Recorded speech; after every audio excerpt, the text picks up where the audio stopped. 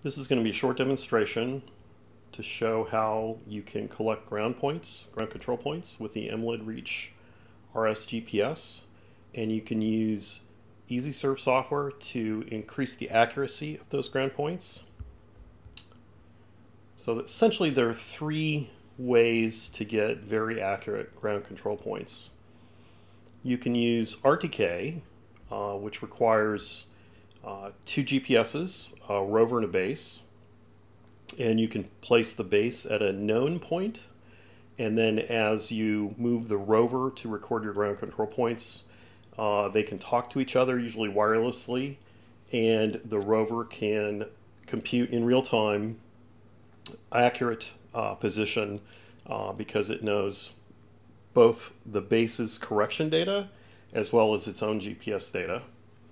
You can do RTK by tethering a single GPS to a network of GPSs known as a cores.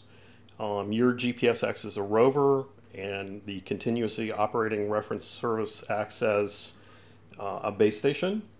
So you have to have an internet connection between your GPS and the cores network. And typically you might do this by tethering through your iPhone, or maybe you have a MySpot, Hotspot, something like that. And the third way to do it is to use a single GPS, log its readings, including its raw data, and then apply the corrections later. So the benefits of post-processing kinematics, i.e. when you do it, when you collect with one GPS and you use that information along with some information you can download of the internet to correct later, some of the benefits are you only have to have one GPS. You don't need an internet connection at the site. So for example, you may have to collect ground control points where there's not a good cell signal. And it's less setup, hassle, it's better, especially on-site, because on-site all you're doing is you're turning your GPS on, you're letting it essentially stabilize for 10 minutes, and then you're walking around, and when there's a point you want to record, you use your control over the GPS to record that ground point. So the equipment I'm using, I have an Reach RS GPS, and I have a GPS pole and sort of a tripod thing that sticks on the pole. I'm using my iPhone to control the Reach RS. At home, I have an iMac running VMware Fusion, which lets me run Windows on my Mac. And I'm using EZsurv software to post-process the data. So the reason I use this is to create ground control points so that when I use photogrammetry software, I can plug them in and both make sure that the photos align more precisely as well as the overall product is better geo-referenced. So we're going to do a short demo. I'm going to use the manhole covers around my neighborhood to collect some ground control points. So you can see here's my setup. The Reach is on the top of that yellow pole, and right now it's standing centered over one of the manhole covers in my neighborhood. Note that there are trees all over the place, so I basically live in a forest, and the GPS signal is not great, so we'll see what the results are. Before we get started, I enabled raw UBX logging on the Reach RS, and at each ground control point, so every time I go to a new manhole cover, I'll go to my iPhone, and in the Reach RS application, as you see on the screen, I'll record a survey point, and I'll show you how we use that later with the EZsurv software. So once we collected the ground control point locations with the Reach RS, we'll need to download the survey file. So on the Reach RS, when you are collecting points, those are part of a survey project, and you can download that using your Wi-Fi connection to the Reach RS. I'll typically download that and email it to myself. You also need to download the raw file that the Reach has been collecting, and this file it can be rather big. So sometimes I'll bring my GPS home before I do this. I'll connect it to my Wi-Fi network in my home and use a web browser on my Mac to download that. Okay, so let's see what this looks like, how you do it. Okay, so here's how we use the EZsurv application. So the file here, demo, is a CSV file, and it contains the ground control point locations I collected using the Reach RS, the survey application that's built into the unit. And I exported those to a file called demo. This is the raw file, so the Reach was configured to log its raw data, and this 6 megabyte file was logged during my time walking through the neighborhood. This is a utility that you download from the EZsurv folks, and it allows you to essentially create some metadata that will help EZsurv identify where along the raw file log you collected the ground control points, so it can correct specifically the ground control point locations. So we'll go ahead and run that utility. And for inputs, it takes the file that contains your ground control points, and again, that's demo.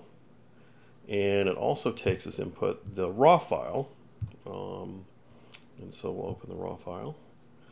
And what it does is it generates an XML file, and this XML file will allow EZsurv, again, to identify where along the path each of the ground control points was, and so it can differentiate those from the path itself.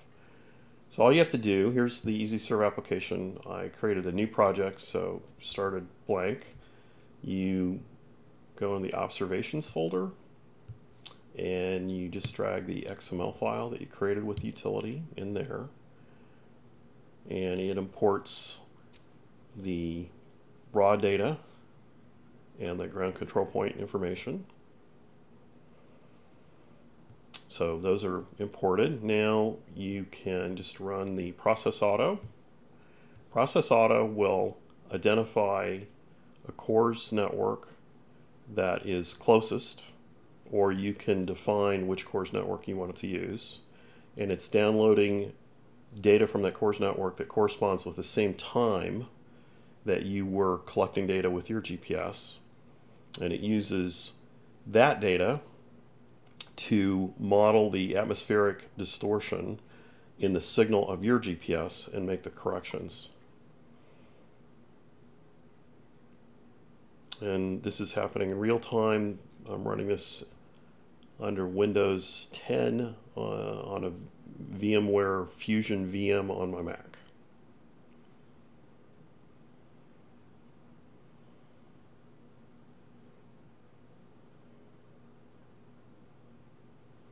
Okay, so it's done processing those, and it can give you some information about the process. So we can see at the bottom here that the core network was about 3 kilometers from the rover. I collected about 8,000, just under 8,000 samples, so the Reach was continuously capturing the raw data. Now the ground control points that I created in the survey app on the Reach, there were a total of 12 of those, and this is telling me that it was able to get a fixed, accurate location on 9 and 3 is float. Again, I was in the trees, and so it was challenging. To export the data, you go to Export Sites. Here are the sites it's going to export and whether they were fixed or float. I'll do that in a CSV format. Save those in the file. Now I have a file that contains the some header information, and in the default sites file that I just created, this CSV file has the coordinates of the ground control points that I collected. So next we'll see how well those worked. So this is a Google Earth snapshot of 2 of the manhole covers in my neighborhood, and the red mark is the uncorrected position. And if you notice on the upper left-hand corner, it's about 5 feet away from the center of the manhole cover, and it's displaced from that mostly south.